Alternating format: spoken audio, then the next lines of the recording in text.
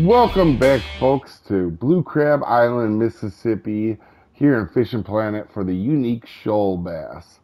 Now, what you're going to want to do is come onto the boat dock and get onto your boat, start it up, and we're going to turn around real quickly. The one thing I want to mention, too, is in this spot, you can get all the unique bass, species of bass here, so just keep that in mind. You'll get mostly the shoal bass, but we're going to take our second left, not this one, and we're going to come down here, slow down, and we're going to park right on that boat, or this boat mark here.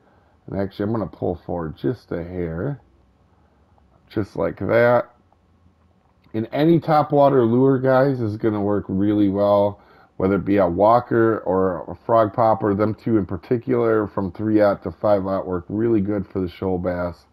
And you're going to cast right into the back here, anywhere there, and bring it all the way to the boat.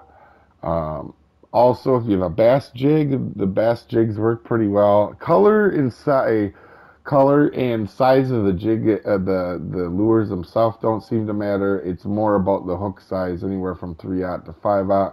And like I said, folks, just keep in mind that you are going to have the off chance of catching all four uniques of the bass here. But here we go. This is the mark for the shoal bass, -64 and 273, and -70.7 and 273.4.